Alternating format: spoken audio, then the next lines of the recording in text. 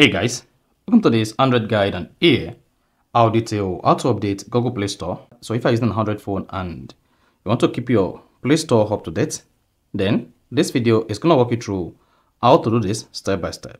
So if at the end of this you found this helpful and informative, please don't forget to like and then subscribe. Now, to update Google Play Store on your Android, all you just need to do is go ahead and open the Play Store application on your Android phone. You can just go to your app menu or app screen and then open the Play Store application. And if you cannot find the Play Store application, just click on the search button and search for Play Store on your phone. So all Android phones have the Play Store pre-installed, so go ahead and open it. Now, once you open the Play Store app on your phone, click on the menu icon at the top right. Then, once you selected the menu icon at the top right, locate Settings and click on that.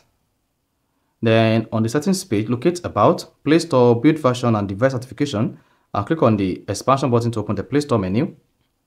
Then, scroll down, you see Play Store version. Then either is an update available for you. Then you should see Update Play Store. Then go ahead and click on Update Play Store.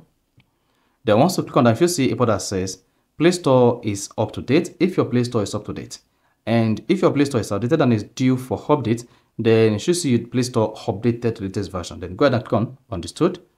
So click on Update Play Store, and then the Play Store application will update to the latest variant on the App Store. So that is basically how to update Google Play Store on Android. So if you found this helpful and informative, please don't forget to like and then subscribe.